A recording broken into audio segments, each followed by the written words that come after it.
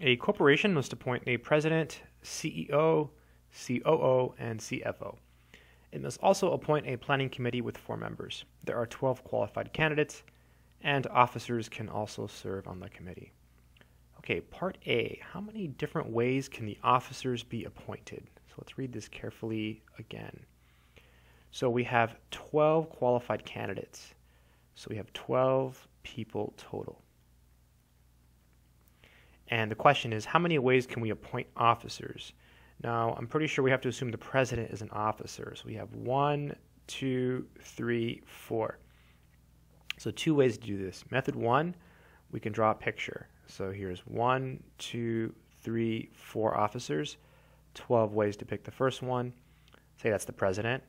11 ways to pick the CEO. 10 ways to pick the COO, and then 9 ways to pick the CFOs, or 12 ways to pick the first officer, 11 ways to pick this one, 10 ways to pick this one, 9 ways to pick this one.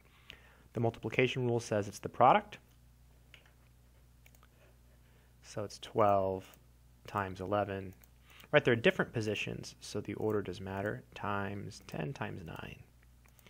So we, wow, really big number, 11880. So 11880. Another way to do this is to realize that since the positions are different and the order matters, it's a permutations problem. So n is 12, that's the total number of people, and there are 4 distinct officer positions, so R is 4. So we go to question help, StatCrunch, and then it's data, compute, and expression.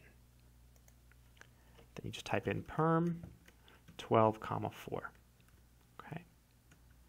So that would be the same answer, right? Same answer as before. So perm 12, 4. All right, let's type it in.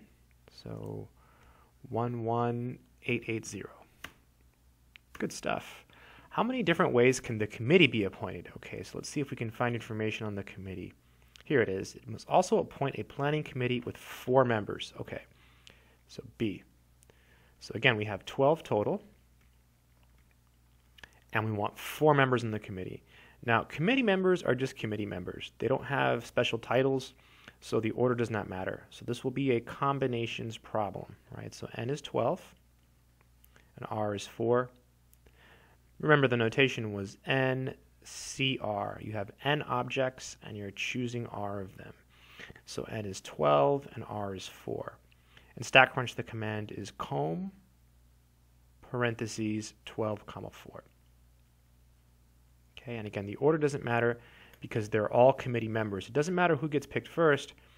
You end up in the same place. They end up being committee members.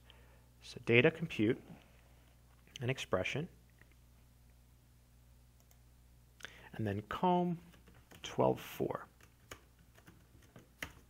So 495. So 495 ways to form these committees. Right, 495 ways to form the committees, right? So let me type that in, 495. Good stuff. What is the probability of randomly selecting the committee members and getting the 4 youngest? Ah, here's that question again. All right, part C. So you want the 4 youngest, right? So 4 youngest. So the probability of getting the 4 youngest, let me write down here, make it a little bit bigger, is a fraction. Well, there's 495 ways to pick 4 people from a group of 12. We know that because of this. And there's 1 way to pick the 4 youngest. You pick the 4 youngest. So it's 1 over 495. And that's it.